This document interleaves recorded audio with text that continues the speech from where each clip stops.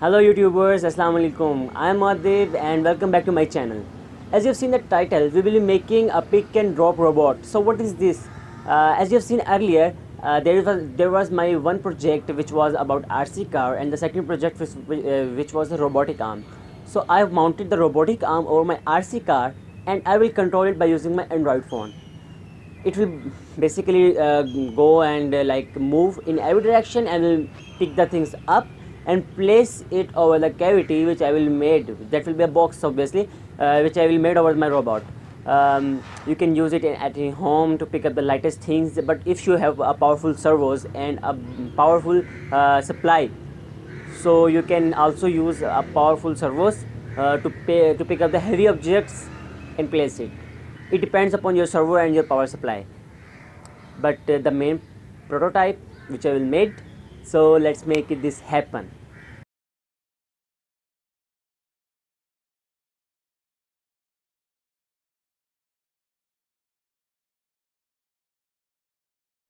So as you can see that this is my old RC car project.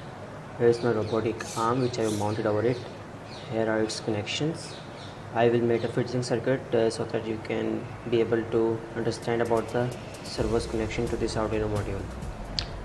Now I am going to make a cover over it, this cardboard which I will place. I have cut it in the dimensions of my car and I will place it over there, and over this roof I will make a box so that this robot arm will pick the things up, will move there and will put it down, and this claw will open.